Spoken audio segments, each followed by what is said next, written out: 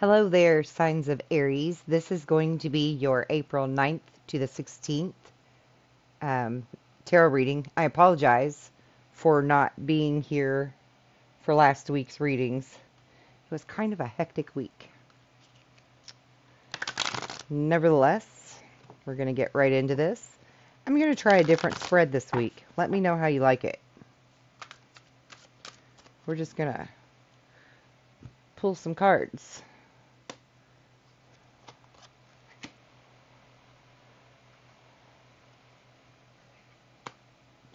I must have that whole deck upside down. I'll fix it later.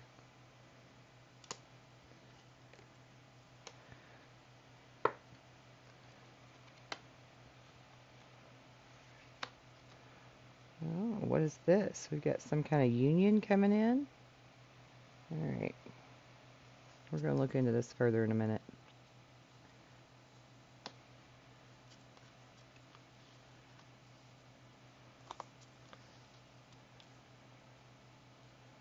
All right, so we've got the Two of Cups, the Queen of Wands, the Moon, the Nine of Swords, the Four of Wands, and the Tower. And we have the Seven of Wands, the Seven of Cups, and the Six of Pentacles. All right. Let's just tap into this a little bit.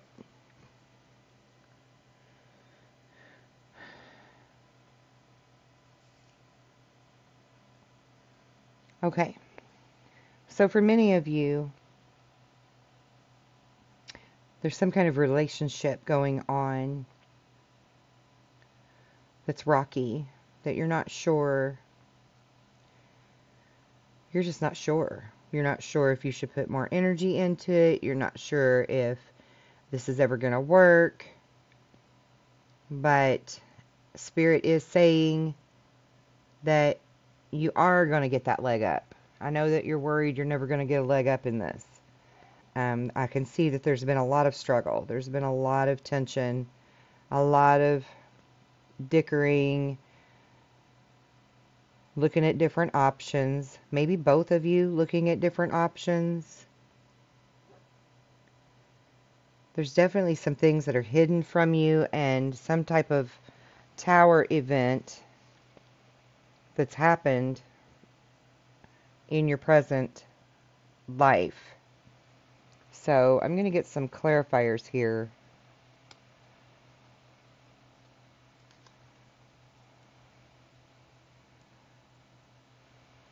I'm going to pull a couple of these too. New beginnings and memories of love.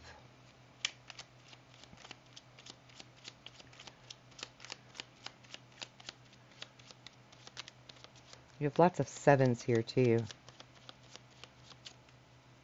Sevens may be significant to some of you. Alright, so first I want to clarify the moon. Clarify the moon, please, Spirit.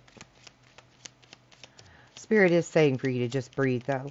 Breathe and trust that this is going to work out the way it's supposed to. Also, for some of you, you may need to clear and open up your sacral chakra.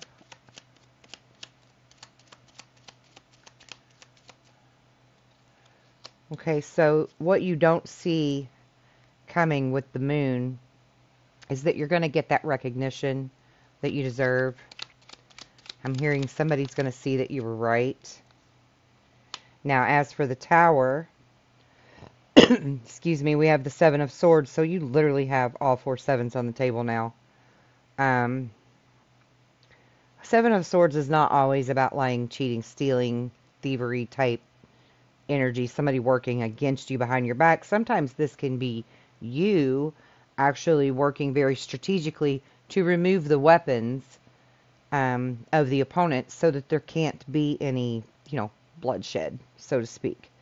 And I feel like that's the case here. I feel like you're the one removing all of the weapons, for lack of a better word. I mean, it's not physical weapons, but You know what I'm saying? Like you're diligently removing all of the opportunities for someone to hurt you further, use anything against you. Now with the Six of Pentacles, the Six of Pentacles speaks of you being very generous, someone else being very generous. And then to clarify it, you have the Eight of Cups. So I feel like you're feeling like you've been giving, giving, giving, and you're not getting your cups filled. You're not getting your fair share in return. I can really see the struggle that you're having right now in this relationship. So I'm actually going to pull some more cards. I want to use these cards, though. I'm going to pull some more cards for some advice on this, because I don't like it when we're just stuck in the energy of where you are. I want to do tarot that helps you see where you're going, you know?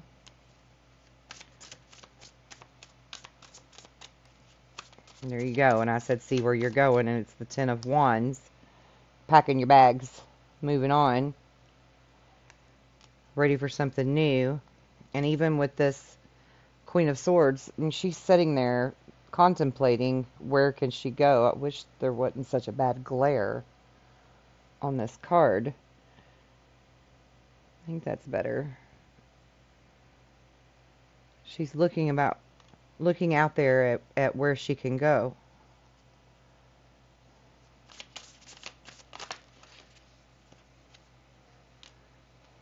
You've got the Six of Cups again and the Nine of Pentacles.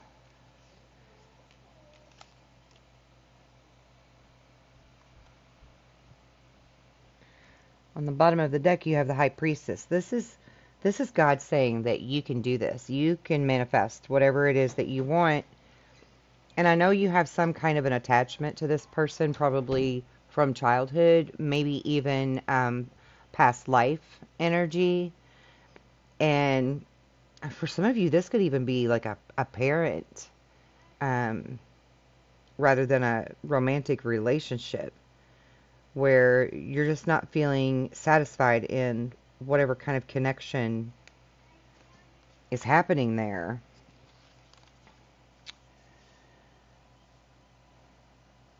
But I do feel like in this next week, you're really going to be weighing your options of where to go. And some of you may actually be relocating, physically relocating,